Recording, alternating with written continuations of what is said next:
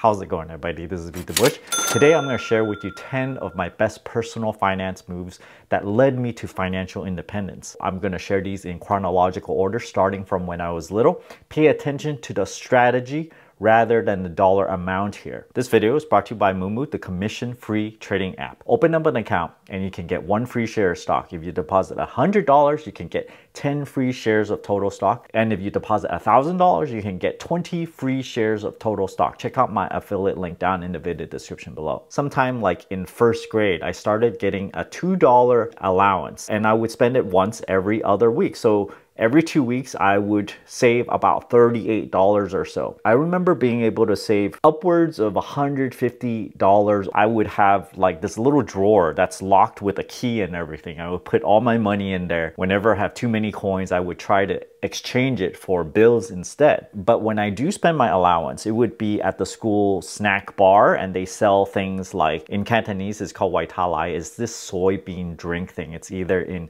chocolatey flavor or just soybean milk flavor. Back then they sold it in large glass bottles. Even at a young age, I was never told, hey, you should save your allowance. My mom just gave it to me and just say, hey, spend it. So I was born this way where I dreamt of buying something bigger, something that I actually wanted, rather than just keep on wasting it on the same exact drink or the same bag of chips. So you could say I might have had a predisposition to have a delayed gratification. You know the marshmallow test, if you're able to delay your gratification, you tend to have better life outcomes. How do you improve this? This would probably be a topic for another video. Around freshman year in high school, I took a computer programming class that is in basic. A friend knew that I was into it.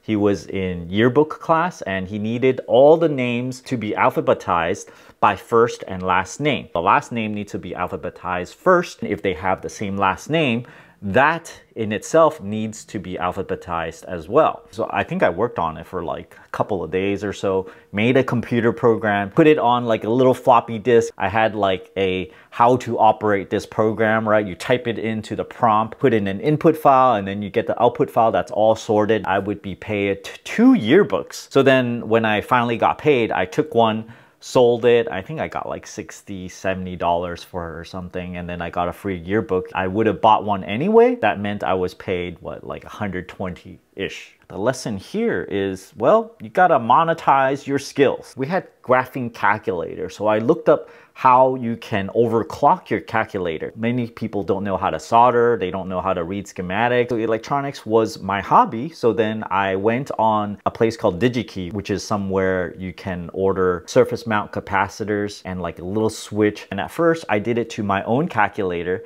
and I demonstrated it to my friends in this advanced placement calculus class. When they saw it, they're like, oh my gosh, this is great. You know, they can graph 3 times faster. And at the time, this really mattered a lot because you want to complete your homework faster. When you're taking exams, you can complete the questions faster. People started asking me to do it to their calculators. Of course, I'm not going to do it for free. I think I helped my girlfriend at the time and did it for free for her. But everybody else, I charged $20. I think I ended up selling like 5 of them. It's just kind of like a prestige thing almost. I didn't make that much money from it, but everybody that had this upgrade, they were like raving about it. And then I had a little switch that swapped in and out the capacitor. So you can change the speed because when the speed is really high, it would actually drain more battery. So this is just another example of monetizing your skills. Here's another interesting one. At 19, I was working at a job. The company went bankrupt and they owed me actually like 2 or 3 weeks worth of pay. As soon as they stopped paying me, I stopped working there. This is very important that whenever they stiff you, you have to stop work immediately. I've been to startups where they stop paying you altogether and people just keep on working. And I'm like, changed jobs already and I'm wondering why they're still there. Anyway, I had access to a lot of the company equipment that wasn't being used anymore because it went bankrupt. All of this equipment just was in a storage. I took all this equipment and started listing them one by one on eBay. I treated it like a summer job. In the end, I sold about 20 to 30K worth of goods over a period of 1 summer. I took those proceeds and paid what I was owed. And I calculated the hours I worked in listing all that stuff on eBay. I think they were paying me some measly amount at the real job, maybe like $10 an hour or something like that. So I just made up some number, right? Because I'm the boss. I have the money in my bank. I can just name whatever amount that I want to pay myself. So I named something pretty fairly large, like $25 an hour or so. And I took 25, multiplied by the number of estimated hours that I worked. And then surprisingly, I still have a lot of money left over, and I returned the rest to the company. Just a win-win-win for everybody. My first job out of college, I was working for a startup. The writing was on the wall that this company is not doing very well. I can see that their inventory is not going anywhere.